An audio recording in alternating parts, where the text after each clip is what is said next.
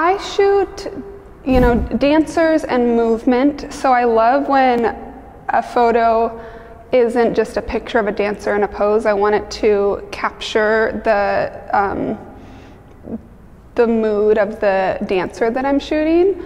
So I would say a little bit moody, but also I shoot for an emotional effect, unless I'm going like fierce that I want it to be, but that's the mood too, because that's kind of the feeling that I'm getting from the dancer. So I just kind of like try to capture their feeling more than just a shape or pose.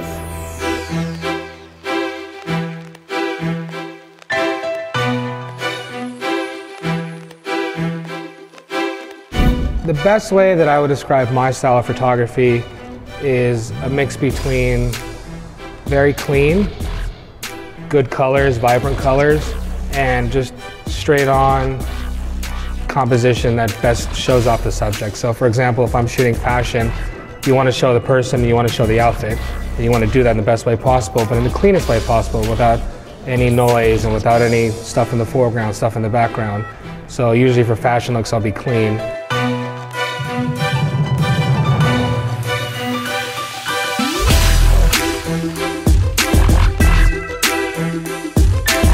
I have a style I probably would say that's more of a fashion editorial, but with a sexy edge to it. Kind of like a Helmut Newton type of vibe to it. I kind of like that look.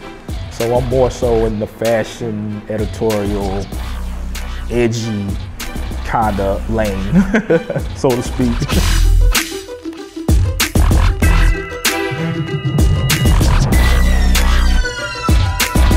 Well, my style of photography mostly is in black and white. I really like the contrast of black and white. I always try to capture the soul of the persons I'm shooting, no matter if they are models or artists or just regular people who hire me. I always try to capture the soul. Everything is in the eyes. What happens in the eyes of that person that you are shooting. And when I choose that picture, it's because for me it says something, but maybe for another person it says another thing. There is a work about the composition of the picture.